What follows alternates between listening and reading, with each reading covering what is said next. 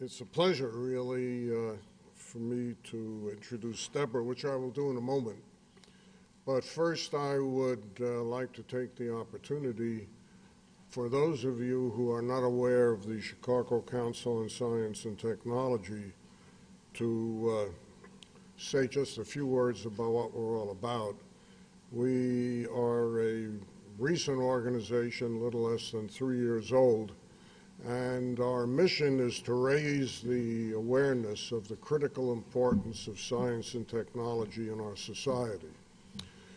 Issues that you get your information from the newspaper, which are probably incorrect, on issues, stem cells, nuclear power, global warming, and we are fully capable of providing lectures by people who actually know something about the subject. We are an organization that has on the board all of the important science and technology generating organizations in the Chicagoland area. The universities, the national laboratories, the museums, some of our industries, and they're all quite active. So I encourage you to join the organization. We are a membership organization. We have a number of quite interesting programs coming up. We've had a number of interesting programs that we have had. Our next one is the one on stem cells and nanotechnology. A couple of very important professors in Chicago, Jack Kessler, professor of stem cell biology, and Samuel Stoop, who's professor of material science, both at Northwestern. And the combination of nanotechnology and stem cell advances promises to provide a real impact on medicine. So that's our next one. One after that is Paul Serino. You probably all know Paul. There's a movie When Crocs Ate Dinosaurs.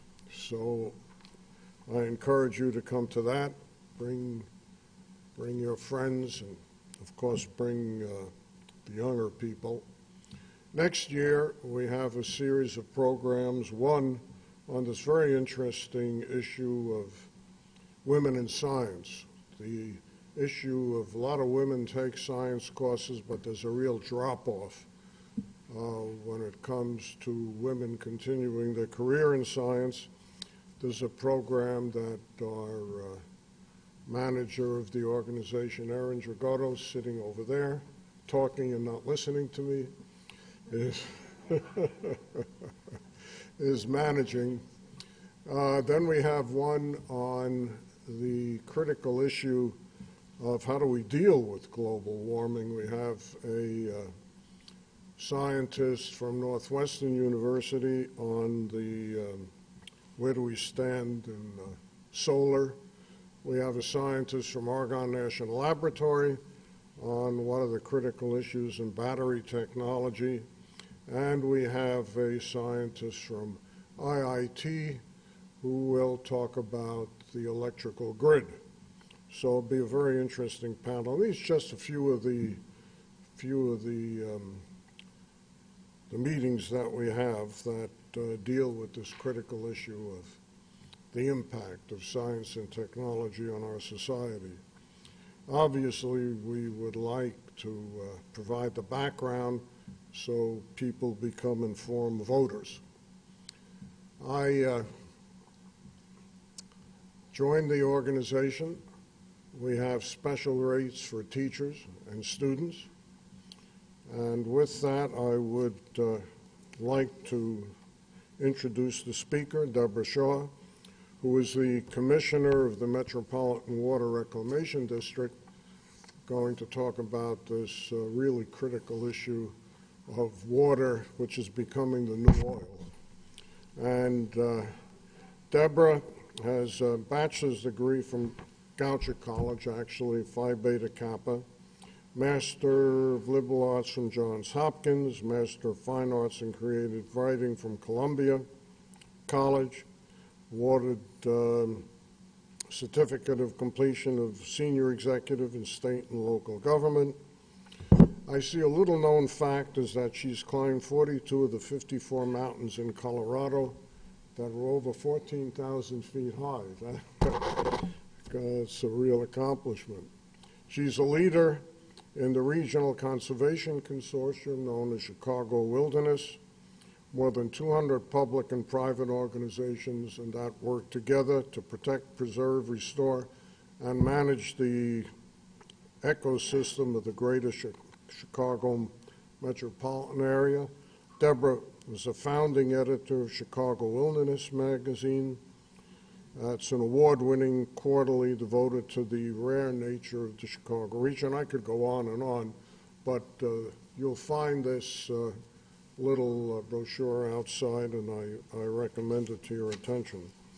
And finally, you will find these cards, which I would love to have you fill out. They're these audience satisfaction cards that enable us to get a feel for what you think of each individual program and how we can modify those for maximum effect. Well, I have carried on too long, and this is the last you're going to hear from me. And Debra.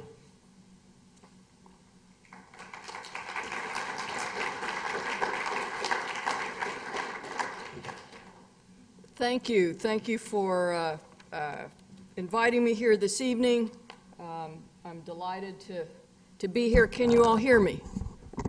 I'm going to roam around the landscape a little bit with you tonight and talk about water, starting out globally and then kind of reaching the shores of a very great lake. You know, water was here before we were, and in all likelihood, water will be here after us, but we could not be here at all without water. And if you look up the 3 essential ingredients for life on Earth, the first and foremost is liquid water. And it's been noted that if you end the oil supply, the motor stops. But if you end the water supply, life stops. And I want to ask your indulgence and read 2 paragraphs from an article that appeared in the New Yorker several years ago called The Last Drop. And in it, the author, Michael Spector, wrote, "Philosophers and economists, at least since Copernicus, have noted that although no substance is more valuable than water, none is more likely to be free. In The Wealth of Nations, Adam Smith called this the diamond water paradox. Although water is essential for life, and the value of diamonds is mostly aesthetic, the price of water has always been far lower than that of diamonds. Economists often argue that water should be considered a commodity, like housing or food. But water possesses an intangible, even mystical quality that transcends the principles of economics. People simply don't think about it in the way that they think about transportation or clothing, and they never have. Water is precious, but not like oil, which once burned is gone forever. While there is almost no human activity that doesn't depend on water in some way, it never actually disappears. When water leaves one place, it simply goes somewhere else. Water that dinosaurs drank is still consumed by humans. Think about that. Water that dinosaurs drank is still consumed by humans, and the amount of fresh water on Earth has not changed significantly for millions of years. But that doesn't mean it's available when or where it's needed. Nearly all of the Earth's water is in the ocean. Only 3% is even theoretically available for humans to drink. Most of that is locked in polar ice caps and glaciers or deeply embedded in layers of rock. If a large bucket were to represent all the seawater on the planet, and a coffee cup, the amount of fresh water frozen in glaciers, only a teaspoon would remain for us to drink. And of that teaspoon, nearly 20% is in the Great Lakes. So that's the end of my quoting from Michael Spector. So let's take a look out the window, in effect, at water in the Chicago region. And you may have a handout that was passed around. If you don't, we'll get you one, that shows this map. Joel Greenberg has noted in his Natural History of the Chicago region, quote, "The force of the glacier ordained that the Chicago region would straddle the eastern continental divide, separating the drainage area of the Atlantic Ocean from that of the Gulf of Mexico. The Des Plaines River, the Fox River, the Kankakee River, and their tributaries lie in the Illinois and Mississippi watershed. The Chicago River and the Calumet flowed into the Great Lakes." So what this map shows, this wavy line, is this eastern continental divide, just the highest point on the landscape left by the retreat of the last glacier, which at one time, 14,000 years ago, we were under a half mile or more of ice. As that glacier retreated, it scoured the landscape. It left an enormously rich mix of soils. It left these glacial ridges and moraines.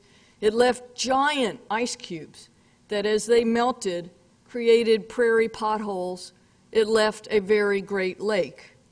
And so this was the landscape that the settlers from the east came upon, and all the rain that falls on this part of the landscape on the east side of this divide would make its way into the rivers and streams and replenish Lake Michigan. All the rain falling on the west side would make its way into the rivers and streams, into the Des Plaines, which flows into the Illinois, which flows into the Mississippi, and ends up in the Gulf of Mexico. So decisions made in engineering projects undertaken more than a century ago shape our water use and define our region. Chicago is the city in a garden, for sure, but it's also the city that reversed a river. And from that endeavor, all else flows. And what you see in these maps, these sort of smudges here at the lake, are contaminated water. You had a city where industry was booming. The Union stockyards opened in 1865. People were dumping all manner of human and animal waste and other pollutants into the Chicago River, which flowed into Lake Michigan, which was the source of their drinking water. And they kept trying to move the intake pipes further out, but storms would swirl this contaminated water out towards the pipes. Waterborne illnesses like cholera, typhoid, fever, and dysentery caused many deaths. And the municipal water treatment didn't come around till the 1930s. But we're talking about the 1860s, 1870s. And so this was a serious problem, limiting Chicago's growth, a real public health challenge. Well, it's been said that all problems started out as solutions. And I want you to remember that. The solution to the problem of Chicago's contaminated drinking water was to construct two major channels, connecting the Chicago River to the Des Plaines River, building a lock at the mouth of the Chicago River, and using water from Lake Michigan to flush our sewage and our polluted water downstream. And this just shows the situation as it was then. This was the early lakefront at the time. So, and this shows the The sanitary district dug a 28-mile sanitary ship canal. It took 11 years between 1889 and 1900, and built a lock near Lake Michigan and at Lockport, and diverted the flow of the North Branch, the South Branch, and the main stem into the canal and to the Des Plaines River. And completion of the 8-mile North Shore Channel in 1910 diverted wastes from the northern suburbs from Lake Michigan into the North Branch. And so this just shows how they broke through that natural barrier, that eastern continental divide, and used lake water to flush our sewage downstream so it would be someone else's problem. And so this is what the system looked like after the canals were built. You had the main channel, the sanitary ship canal, the Calsag Channel, and in 1910 the North Shore Channel. And no longer do you see any contaminated water in the lake. It saved the city, and I would submit allowed Chicago to become a booming metropolis.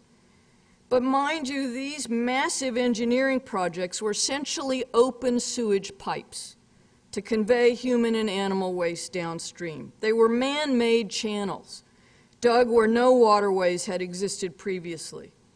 And what a fantastic demonstration of human agency. We reversed a river and saved a city. What a testament to our ingenuity, gumption, drive, and determination.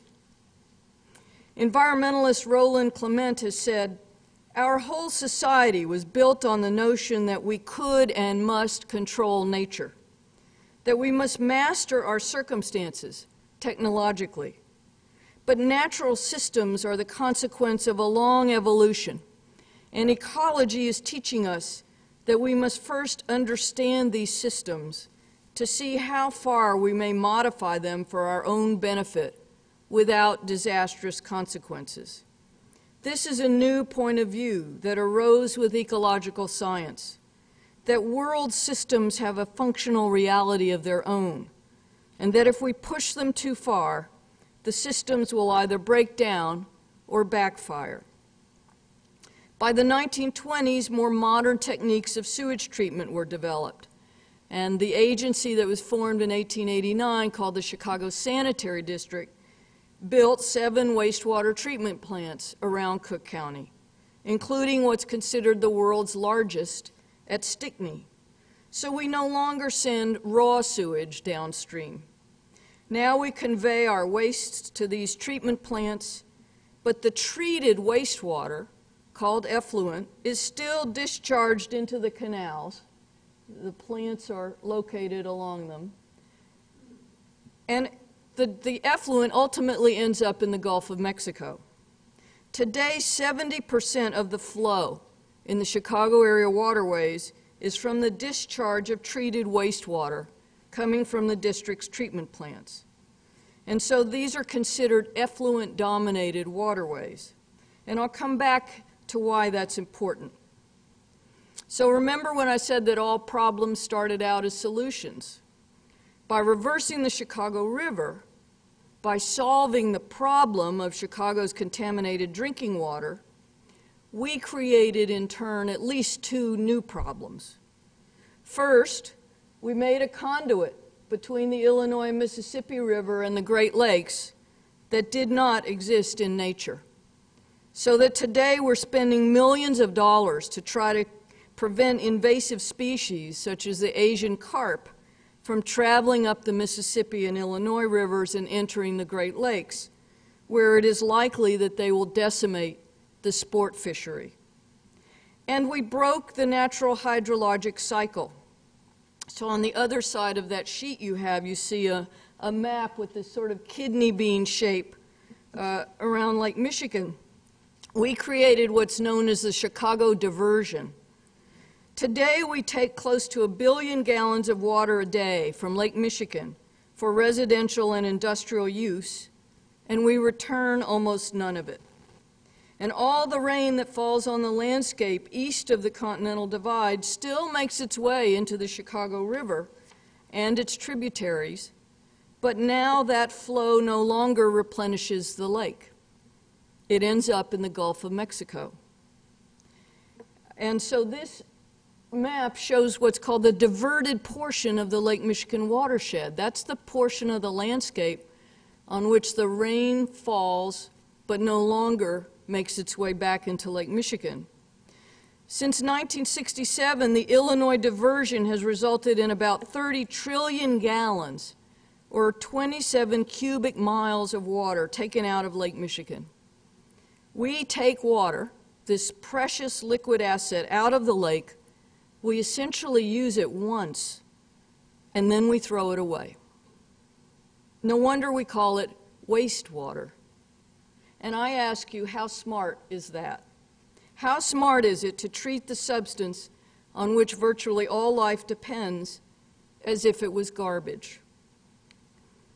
And this shows what remains of the Lake Michigan watershed, just a very narrow strip in northeast Illinois where the rain falling on that part of the landscape will still make its way into Lake Michigan. Chicago and 50 of the other older communities in Cook County have what are known as combined sewer systems, in which human waste gets mixed with stormwater flowing into the sewer pipes. At times, the amount of combined stormwater and sewage exceeds the capacity of these pipes, and overflows containing raw sewage will dump into Chicago's rivers and streams. As a result, in the late 1960s, the Tunnel and Reservoir Plan was conceived to reduce and nearly eliminate the release of untreated water to streams, to Lake Michigan, and to people's basements. The tunnel portion, commonly known as Deep Tunnel, was completed in May 2006. It's 109 miles of underground storage, burrowed in the deep bedrock limestone 300 feet below the surface, largely underneath the Chicago River, and there are two other sections. This system, essentially an underground storage tank, can hold up to 2.5 billion gallons of combined sewer overflow, which is then pumped to the treatment plants when they have the capacity, and the water is treated before it's discharged into the waterways. But the system was conceived as a tunnel and reservoir plan, so there are 3 reservoirs that are part of this. One of them near O'Hare has been completed, and 2 others in Thornton and McCook are due to be completed in 2014 and 2023. And when the entire system is finished, they should have the capacity to capture 17 billion gallons of stormwater overflow, and we hope eliminate almost all of the combined sewer overflows into our waterways. This system has dramatically reduced flooding, but some big storms, such as the historically huge one we experienced in September 2008, require the Water Reclamation District to open the gates at the locks and at Wilmette Harbor and release untreated sewage diluted by stormwater into the lake. Today, approximately 42% of Cook County is impervious surface. We have built and paved and covered over the landscape. So it's no wonder that during storms, water has no place to go. And I want to talk a little bit about things I'm seeing happening in our communities. I happen to live in Skokie, and this is on my block, and some of you may see this happening in your communities, where an older home on the top, built in the 1950s, was torn down and replaced with a newer, larger structure. And so the footprint of the newer home, the amount of impervious surface, is larger than the older one. And this diagram shows that footprint on the landscape. Well, that build out from that single parcel results in 50,000 more gallons a year of stormwater runoff from that one lot. And there are 4 such teardowns on my block. And that 50,000 gallons isn't spread out equally over the course of a year. It's during rainstorms, where that water is running into the street, into the same pipe running below the street that was laid in the 1950s that carries waste from our homes and the storm water going in through the street drains. So that's 200,000 more gallons from those 4 parcels into that same size pipe. And as you know, pipes can only hold so much water. So it's no surprise that we get basement backups or street flooding and things like that. And that just shows the increase in the runoff. These are some images we got from Des Plaines, where you see over the last 60 years the build out on the landscape, the exact same parcels then and now. Des Plaines is 48% impervious surface. And you see what's happening there. And this was taken during the big storm in September of 2008. So this is where I live, a rather modest single-family home in Skokie with a rather large asphalt driveway. And my partner and I wanted to rip it up and replace it with gravel or another impermeable surface so that rainwater could infiltrate and recharge our underground water supply. And there's a formula called the runoff coefficient, where you can measure the surface area of a roof or a driveway or a sidewalk, and you calculate the annual rainfall, and it tells you how much is running off of that surface. So we calculated that if we converted our driveway to gravel, it would save between 9,000 and 10,000 gallons a year that today runs into the street, collects salt and oil and contaminants, goes into the sewers. We then pay to treat it, and then we send it to the Gulf of Mexico. Now, how sustainable is that? And so I was struggling for how to show what does 10,000 gallons a year look like? And this is what it looks like. So over 3 years, from that one driveway, that's what flows off. That is falling from the sky is essentially fresh water. And because we have these combined sewers, we instantly convert it into contaminated water when it goes into the street. Well, the village of Skokie said to us, no, you can't use gravel. You can only use asphalt, concrete, or paving brick, all of which are impervious surfaces. And we pushed them a little bit, and they said, well, you can do it as an exception, but they haven't changed the ordinance. And I feel that we, at a minimum, shouldn't put impediments in people's way if they want to do the right thing, but could try to find incentives for them to do that.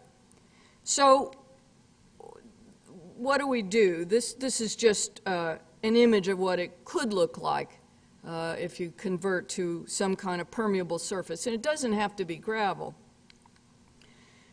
So there's a whole suite of techniques called green infrastructure that are ways to capture rainwater where it falls and allow it to recharge our underground aquifers, to evaporate, to keep it in the natural hydrologic cycle, to be taken up by plants. What's the #1 irrigated crop in America? It's the American lawn. And we get to ask, well, what does it produce? So we can liberate parts of our lawns using native plants which don't require mowing, don't require watering, which have deep root systems that act as a carbon capture system and as a water capture system, and also provide habitat for beneficial insects and so on.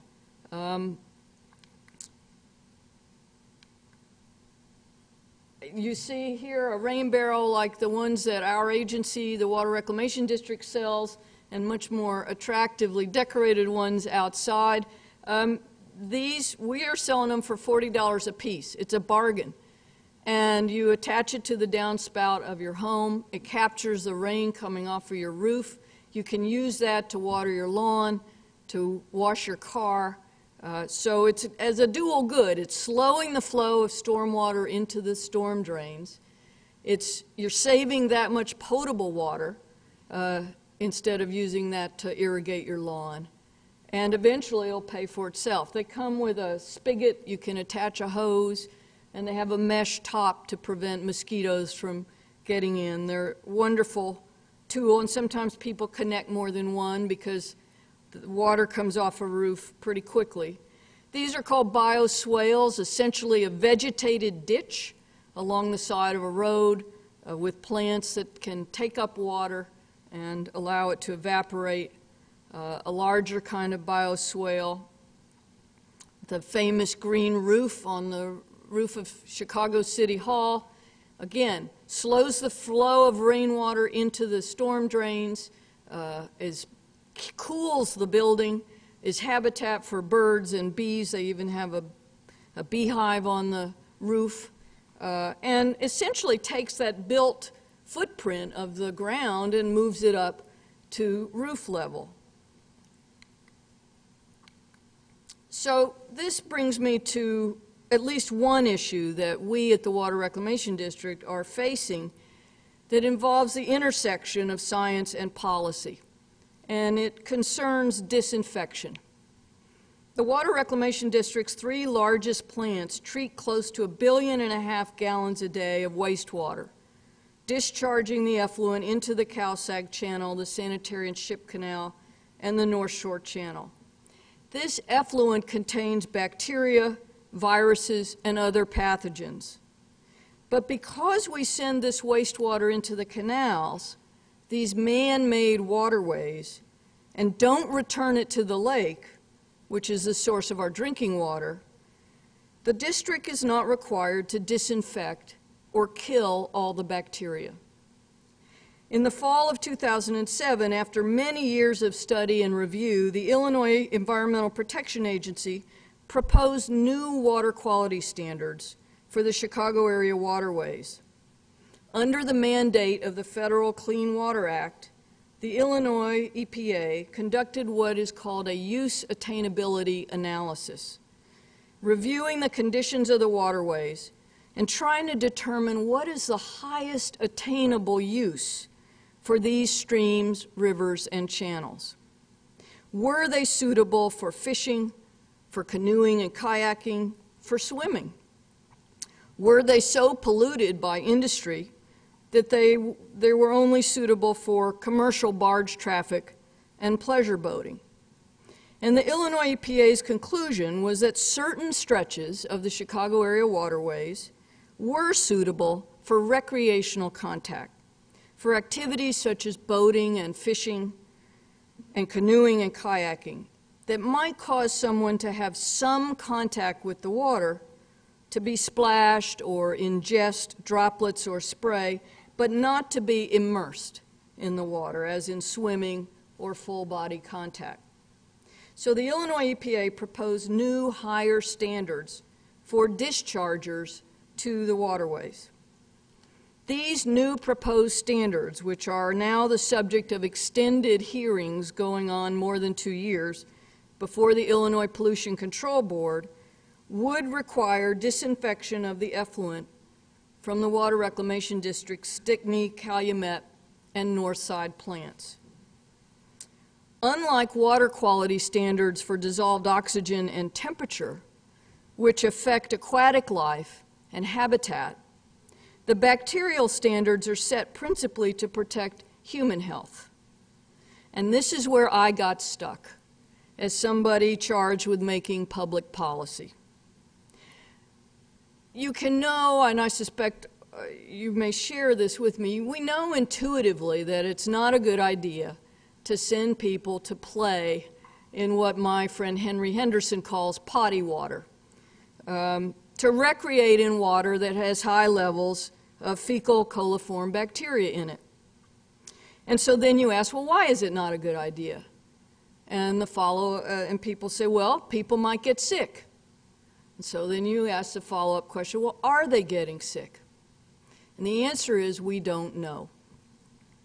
We don't know if people are getting sick from recreational contact with these effluent-dominated waterways, and in what numbers, if they are.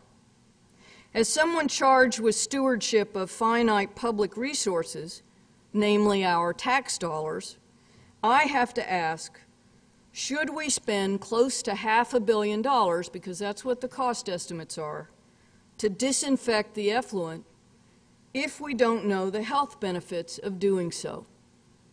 Remember, our wastewater flows downstream, not into our drinking water supply. These pathogens in the effluent die or settle out or degrade by the time they travel a few miles downstream, so they do not pose a threat to any other city's drinking water supply either. To attempt to answer the question, the Water Reclamation District has commissioned an $8 million epidemiological study that's being conducted by the UIC School of Public Health. For 3 years now, during the recreational season, from May to the beginning of November, researchers have been recruiting participants in 3 groups.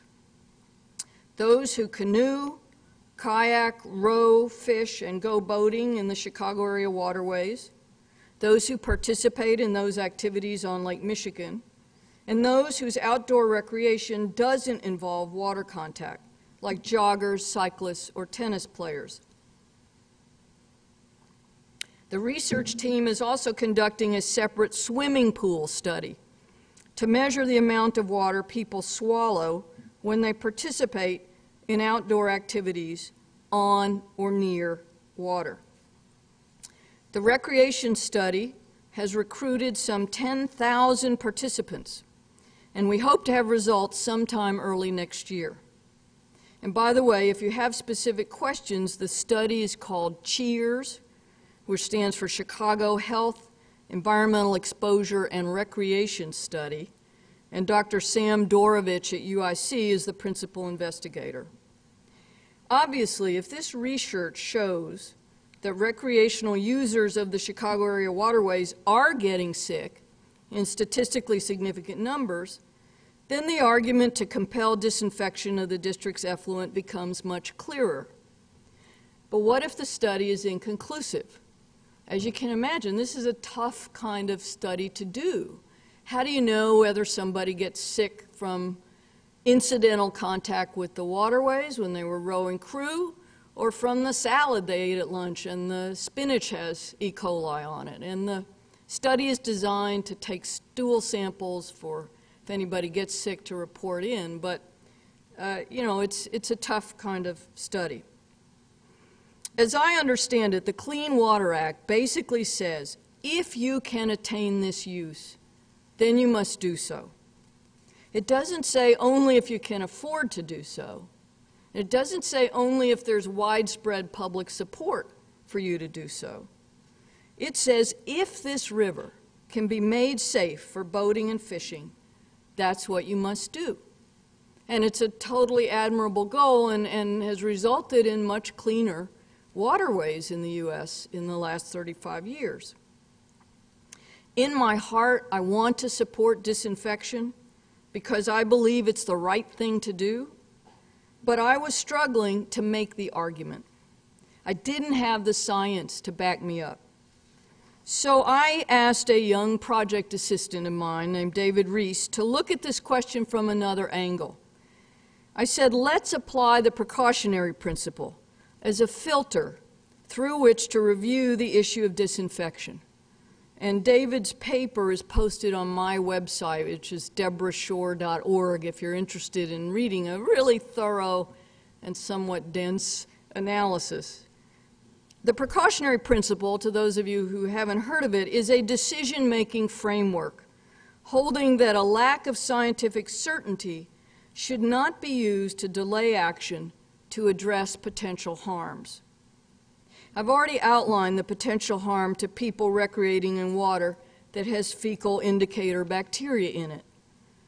In addition, children, pregnant women, the elderly, and immunocompromised persons face a disproportionate risk of infection during recreation. And moreover, disinfection advocates warn that this elevated risk may go undetected by the epidemiological study because of the research team's inability to survey statistically sufficient samples of these subpopulations. Furthermore, human fecal pathogens in effluent may pose a risk to aquatic mammals like otters, beavers, and muskrats, all of which are known to be in the Chicago waterways. However, adopting the precautionary principle as a decision-making filter means we must consider not only target risks, but also risks that may result from any actions taken to reduce target risks.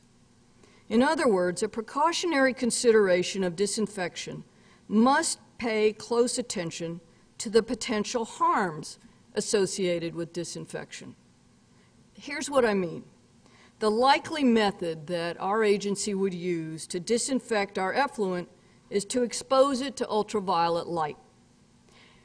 Ultraviolet light consumes a lot of energy. We're talking about huge amounts of water here. And that energy produces greenhouse gases, and the UV bulbs contain mercury.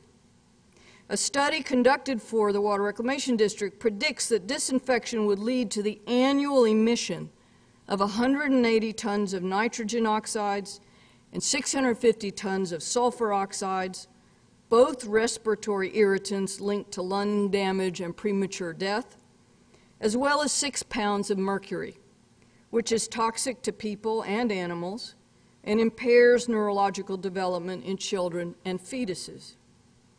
And this brings us to the issues of risk distribution and environmental justice, because Chicago's 2 coal-burning power plants represent a substantial involuntary risk to residents of predominantly Latino neighborhoods, the Fisk plant in Pilsen and the Crawford plant in Little Village, where, according to a 2001 study by the Harvard School of Public Health, they cause 41 premature deaths, 2,800 asthma attacks, and 500 emergency room visits a year.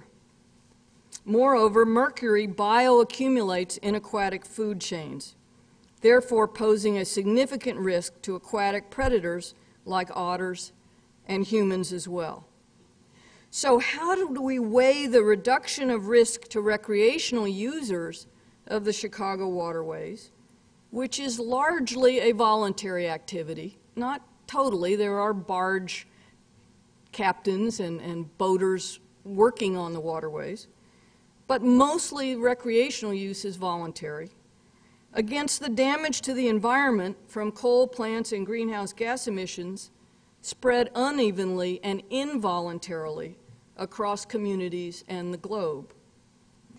David's nuanced and careful analysis concluded that the cost to the environment and to human health from the increased energy use and the moral imperative of distributive justice outweigh the potential benefits of disinfection to recreational users of the Chicago area waterway system.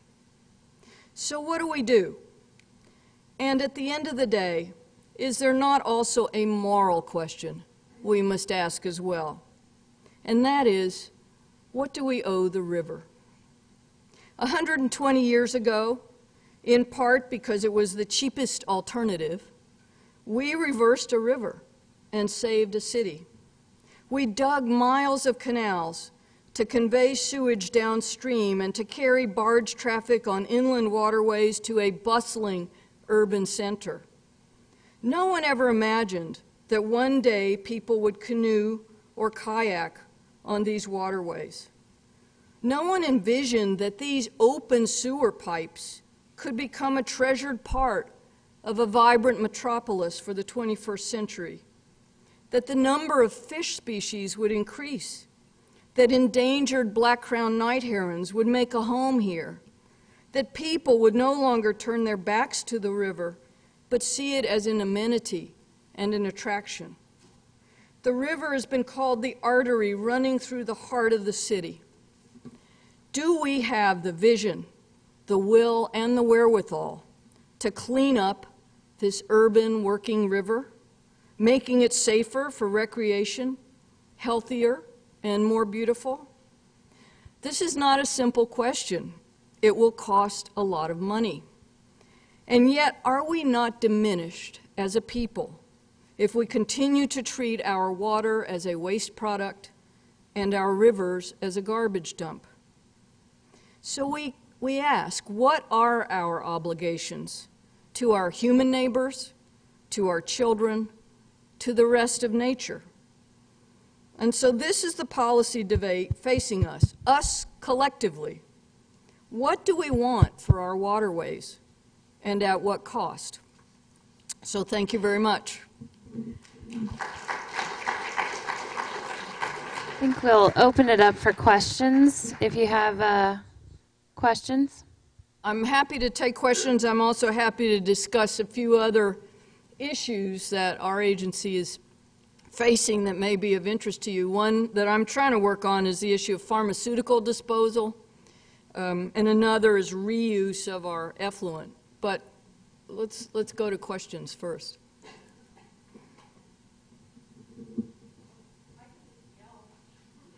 We're recording, I so I won't just hear want to you, keep but- it. On the map of the Chicago diversion that you showed, I noticed that presumably starting around Evanston or maybe Wilmette, there's that white strip along the lake, and I wondered, is that what accounts for that excluded area? Was it just North Shore towns that didn't go along with the plan? Is that Ridge Avenue? It's Ridge Avenue. It's a sub-watershed that, because of Ridge Avenue, it will still make its way to the lake. Great, thanks. Oh, question. I kind of have two questions. You described effluent as treated wastewater, is that correct? But then you are discussing, the disinfecting of effluent. So can you maybe describe those terms more closely, like treated versus disinfected? And then also, do other cities disinfect their effluent, and how do they do that? So let me start with the second question: is do other cities disinfect their effluent? And the answer is yes, almost all major cities in the U.S. do.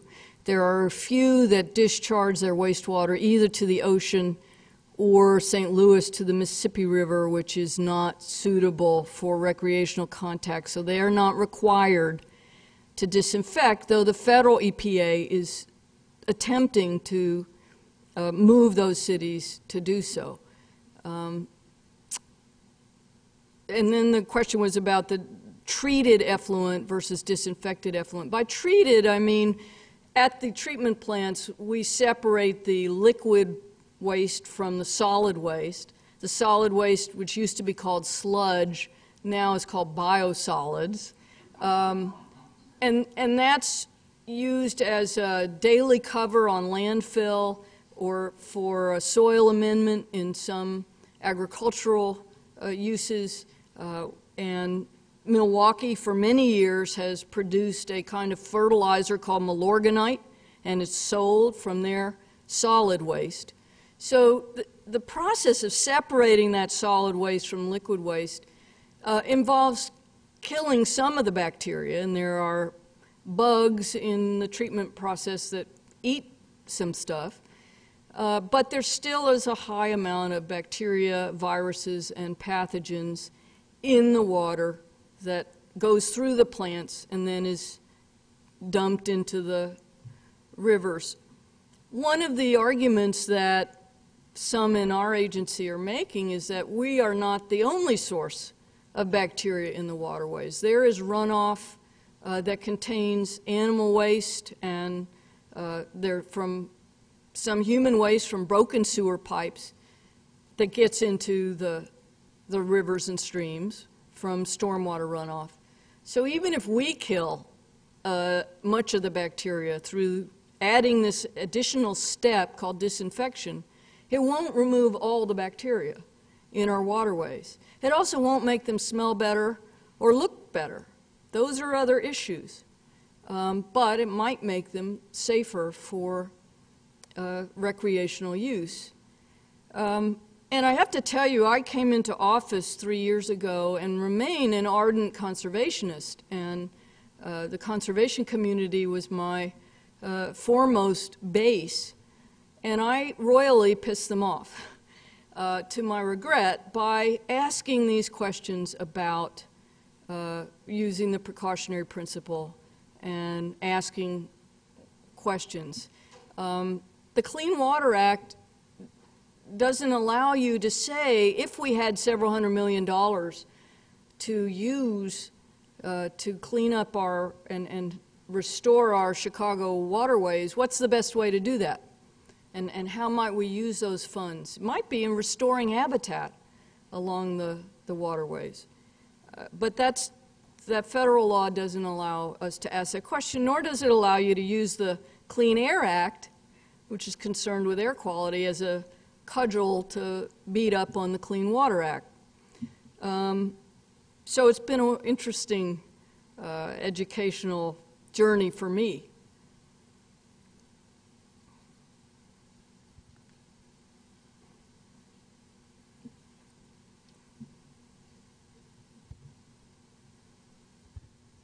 So the question then is, how do we incentivize people to use things like those rain barrels, or even installing cisterns in their houses when they have those large footprint houses and things like that? I mean, that seems like the first step, and then the second step is, like you're saying, instead of putting something that has asphalt, using concrete that's porous, or using, you know, even bricks that aren't that don't have mortar in them. I mean, how do we get? We were just talking about that outside. Is how do we motivate people to think in a sustainable fashion, even when they're constructing their buildings, so that it's essentially efficient? So the question is, how do we promote those green infrastructure techniques? How do we motivate people to act in a sustainable way? We have found the sale of rain barrels to be very popular. People are getting it.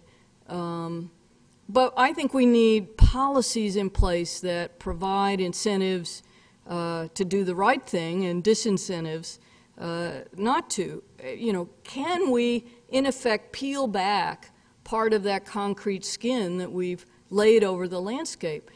Think of all the church and school parking lots that may only be used 2 or 3 times a week that could be resurfaced with a permeable kind of asphalt. And there are great strides being made now in the development of such things. If you have a chance to go to Cellular Field, check out Lot F, which is now or was the largest permeable parking lot in the country. The Illinois Sports Facilities Authority installed some permeable paving brick that can sequester 1 million gallons of stormwater that otherwise would have gone into the sewers. And I've been by it on a rainy day, and on one side of the street with the old asphalt lot, you see all these puddles, and on the side with the permeable surface, it looks dry. Our agency, and I should mention this, is trotting out a watershed management ordinance for suburban Cook County. It will not apply to the city of Chicago, but it will set some minimum standards across suburban Cook County for stormwater management, and some thresholds in which any development or redevelopment of a certain size will have to capture some of that water on site, will have to have a release rate into the streams. It seeks to protect water quality. You can take a look at that ordinance on our website, which is mwrd.org. And we have a public comment period through December 31st, and a series of public meetings that we're holding in suburban Cook County. Please weigh in on this. We need your help. Many of the mayors from some of the south suburbs in particular are worried that if we set even these minimum standards, it will kill development. That's not true. There are ways to develop and capture stormwater, but we need these countervailing voices from the conservation community and anyone else to make sure we get a good ordinance on the books. So both local municipal ordinances and any municipality can set more stringent standards, and some already have, for how you manage stormwater in your community. But I think it's got to be a culture shift, too, that we we start talking about drinking water management and not stormwater or wastewater. Well, I'm an elected official sitting on a board of 9 commissioners of this agency called the Water Reclamation District. And we oversee wastewater treatment and stormwater management for all of Cook County.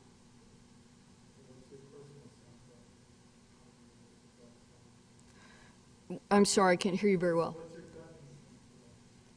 What's my gut instinct for that? Oh, I see a lot of change coming. It's hard, it's slow, but you know, we are enormously fortunate to live right next to this wonderful freshwater resource. And I think the eyes of the world and of the nation are going to be on us, those of us who have access to Great Lakes water, and they'll be saying, are you being wise stewards of this precious resource, or are you being wasteful? Debra, why don't we take one more question? Okay. Another question? Oh, sure. Perhaps in this forum, one of the ways that we can contribute is by thinking of ways of bioremediation, using nature itself to mediate. You are doing something different that doesn't exist beforehand, but you're nonetheless using thoughtful science to manage. I know as we go around the area, we see examples of bioremediation being put into practice, the oxygenation of the channels and using water flow itself. When you're talking about UV light, I mean, there must be lots of UV rays and cosmic rays we could make use of as well. So there are ways in science to approach some of these things that are like a halfway house between intervention and presenting a problem that could cure a problem. Well, one of the analogies I've been thinking about lately in terms of our sanitation system is we currently use potable water as a wheelbarrow to transport waste. You know, we take it out of the lake, we run it through a water filtration plant, we treat it with chemicals, we use energy to send it out through a complex system of pipes to our homes, where it goes into our toilet waiting for us to deliver a load of waste that we then convey to a treatment plant. So the innovations of the future are going to be finding ways to use gray water, the water from our dishwashers, our laundries, our showers, to flush our toilets, etc. I have a question. Yes, sir. Sensible? No. Get rid of it. Use a reusable water container. You see, I brought mine. 30 million plastic bottles a day end up in landfill. The more water we can conserve, the more energy we conserve. It's called the water energy nexus. Chicago's tap water is excellent, and this is something we can model for our families, our children. Just stop buying it. That's my feeling, too. Okay. I'd like to recognize Lance Grandy, one of our directors, vice president at the Field Museum. Kay Torsion, one of our directors, who is president of Torsion Capital Management. Debra, this was a denouement, the whole thing. Yes, indeed. Thank you. But Thank you very all. much. Debra, would you be willing to...